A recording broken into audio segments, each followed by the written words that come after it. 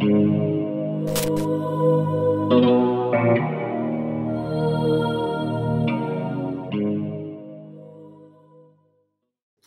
into the Original Gangsters podcast. I'm your host, Scott Burnstein. This is another quick hitter episode where I'm going to tell y'all about a very interesting situation that has probably got lost in the shuffle of great 80s mob stories. And it ties into something that's going on today with a couple names in the Genovese crime family that are in the news lately. But it also includes kind of a who's who of five family icons from that era. Some of them hadn't even really become icons yet, but I'm talking about guys like Vincent the Chin, Gigante, Paul Castellano, Sammy the Bull Gravano. And Sammy the Bull touched on some of this in an episode of his podcast a couple years ago, but I don't think that he contextualized it the way that I want to, based on this arrest from earlier this summer of Frankie DiPietro, aka Skippy, aka Frankie the Fish. He, along with a number of other good fellas, were busted doing diamond heists in Manhattan. Really some, brazen, ballsy cowboy shit. Rolling into, in broad daylight, rolling into high-end jewelry stores and sticking them up and coming away with millions of dollars worth of merch. So Frankie DiPietro has a brother, Rocco DiPietro, and they seem to both be kind of movers and shakers in their 60s right now in the Genovese organization. According to our friend John Panisi over at Sitdown podcast, Sitdown News, he reported that Rocco DiPietro is a captain right now. I was able to confirm that with my people. Both Rocco DiPietro and Frankie the Fish DiPietro are convicted murderers. Both did prison time for homicides. And they have a father who was murdered back in 1981 or disappeared. Nobody's seen him since. Carlo DiPietro, they call him Carly or Collie. Another one of these type of guys that seem to be kind of like a gangster Forrest Gump, where he was throughout the 60s and 70s was brushing up against a lot of pretty notorious, powerful guys in different crime families. His brother-in-law was Frankie T. Marie or Russo, who was a guy that lost his life in the Banana War, in the Bananos, but had become a pretty big-time player in the Bananos and was involved in Carmine Galante's big heroin distribution pipeline. Was a guy that was close to the Ebely brothers, who were Tommy Ebely was an acting boss who ended up being killed within the Genovese family. Was in on the early stages of that daisy chain bootleg gasoline scam through the Frances crew of the Colombos. Anyway, he and he owned a series of flea markets and swap shops with a then young capo named John Gotti. When he's murdered, a guy named Joe Glitz ends up taking over those rackets. It's alleged in FBI files that Joe Glitz was responsible for Carly DiPietro's disappearance and was inducted into the Genovese crime family and given all of his rackets. And then him and his brother Larry Glitz became pretty major earners for Chin Gigante and the Genovese. And in the years after Carly vanishes, his sons, Frankie and Rocco are making their own reputation on the streets as, you know, some real loose cannons, you know, cowboys. And in Vincent Gigante's court file, there is the recounting of this series of incidents that happened in 1982 that led to this big sit down. And the reason for the sit down was that the Pietro brothers were planning on murdering Sammy the Bull. And at that point, Sammy the Bull was acting capo for his mentor, Toto Orello, and, you know, wasn't yet the Sammy the Bull that was in all the tabloids and headlines and People magazine. But within the orbit of the Mafia, you know, Sammy the Bull was a guy that people knew was a rising star and a force to be reckoned with. So it all started with the DiPietros were underneath a guy named Georgie Rush Zappola, who's the father of a Lucchese capo right now, Georgie Neck Zappola. But this was the original Georgie Zappola. They called him Georgie Rush. And Georgie Rush, who was running around with the DiPietro brothers were running around with him, gets into a beef with Gravano crew member Nicky Cowboy Mormondo. And Nicky Cowboy was a cowboy. So he had this kind of like Wild West going on with these, whether you're talking about the Gambinos or the Genovese, and they clash, the clash of the cowboys. And Georgie Rush ends up taking a shot and wounding Nicky Cowboy.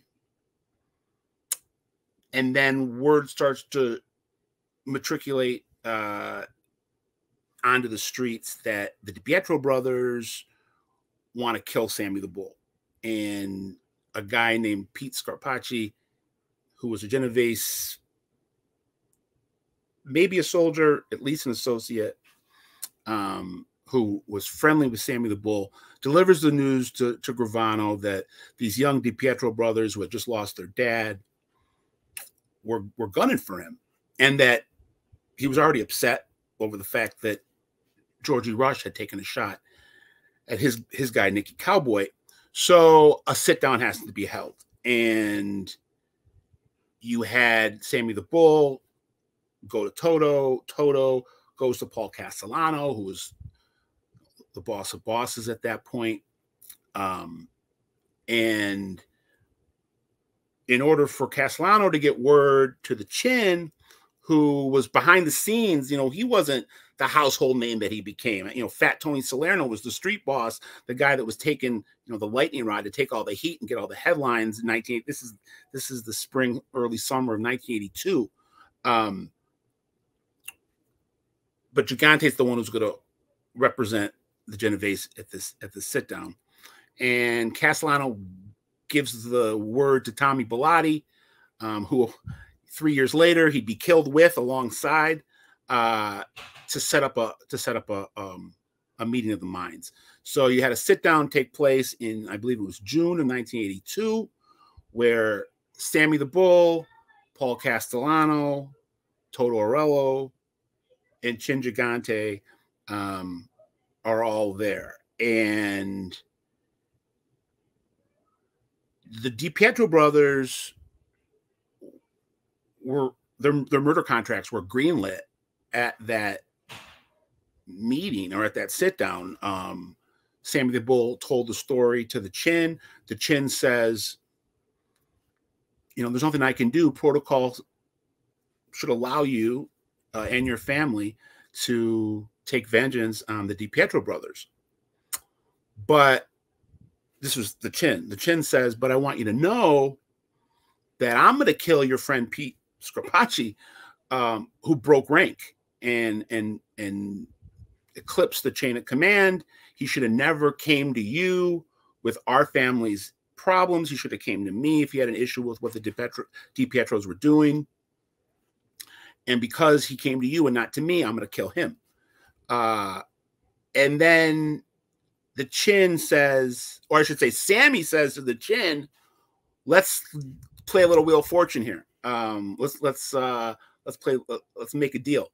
I'll abstain from killing the DiPietros at a request, really, of the Chin, who had told him early in the meeting that the DiPietros weren't acting of sound mind over the last couple of years because they had lost their father, and how tragic it was, and how much it was affecting them, and that Sammy should kind of know that as kind of backstory. And Sammy kind of sensed that the Chin had a soft spot in his heart for the DiPietro brothers, and Sammy says, well, I'll spare the lives of the DiPietros if you spare the life of my friend Pete Scarpacci. And Gigante agreed, and he, according to this court filing, commented to Sammy, who again at this time hadn't become the Sammy the Bull that we would all know, said to him how impressive he was in the kind of the negotiations or the back and forth of the sit down, how he carried himself, how he was impressed with how he carried himself, and how he thought. And I believe he made a comment to the people that he was with, the higher ups, the Castellanos and Orellos, about how this is a guy that you should be fast tracking towards leadership. It didn't happen in the way that maybe he thought it was going to happen at the time, where with Paul Castellano, he definitely made him a capo, but Gotti and Gravano had to kill Castellano to take total power. And the fallout didn't affect the DiPietros, but it did affect Georgie Rush. And Georgie Rush ends up, or parts of Georgie Rush end up on a beach in Long Island in July of 1982, around the July 4th holiday. Georgie Rush's head and hand pop up on the beach. He had allegedly been tortured. It's interesting because he was the made guy at that point. The DiPietros were just two young nobodies who had a dad that had been somebody who had been slain, and they were really acting a fool. I think it was thought that maybe Georgie Rush was setting the tone, allowing them to act that way. And but Georgie Rush is the one who paid the price. Now, his son Georgie Nexapola is allegedly is the capo in New Jersey for the Lucchese's right now, took over for the Pernos. And then Sammy the Bull went on to do what he did. They take him and Gotti take power. He flips on Gotti, becomes the most, infamous cooperator in mob history, other than Joe Fallaci. And then the Chin rises to become, probably the premier boss of in New York in the last quarter of the 20th century. And then let's update you with the DiPietros right now. Frankie the Fish, aka Skippy, he's looking at time in this case. He had gone to the Lucchese family for a while as an associate in the late 80s, early 90s, into the 90s, and then was nailed on a murder case. Did in 98, I believe, or maybe it was. I'm getting my dates all messed up, but ends up doing about 18 years. I think he came out in 2016. And Rocco DiPietro, who had done a pretty big chunk of a sentence for a crazy murder in a year or two after, or it was around the same time. I think it was about 6 months or a year after the incident with Sammy the Bull. Rocco DiPietro, who had a reputation as a quick-tempered, quick trigger, is in a bar he's yelling at somebody over something. A guy who's just a young filmmaker, I believe, tells him to calm down. What are you getting so upset about? And he tells him to mind his own business. This is coming from Rocco DiPietro. The guy, I think, cursed him, and then Rocco DiPietro takes out his gun and kills this guy.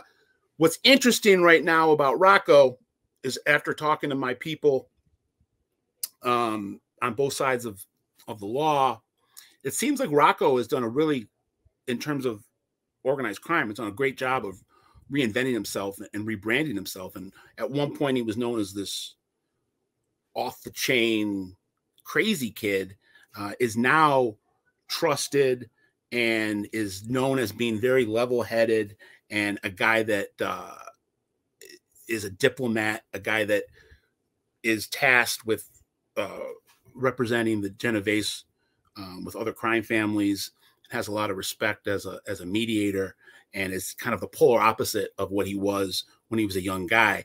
I don't know if I can say the same thing about Frankie the Fish, because he's 65, 66 years old, and he's going in with guns blazing into jewelry stores in the middle of Manhattan, in the middle of the afternoon. But it's when you know what's going on now in 2023, and you can look back 40 years ago and see that these guys came, as Junior Soprano might have said, a cunt hair away from not making it, through the 1980s. And if it wasn't for Sammy the Bull and the Chin bartering over, over potential dead bodies, we wouldn't be here to be talking about the DiPietro. So shout out to Sammy the Bull.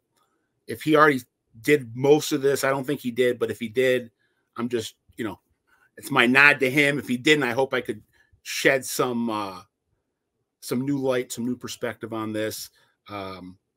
It's just, it's riveting when you think about who was involved in this, and where they are now and who they were then. And I just stumbled upon this in the Chin's court file. Someone pointed out, and I thought it made for a good quick hitter. So for Benny Behind the Glass, I'm Scott Burnstein. Jimmy will be back for the full-length episode later this week. OG Pod out.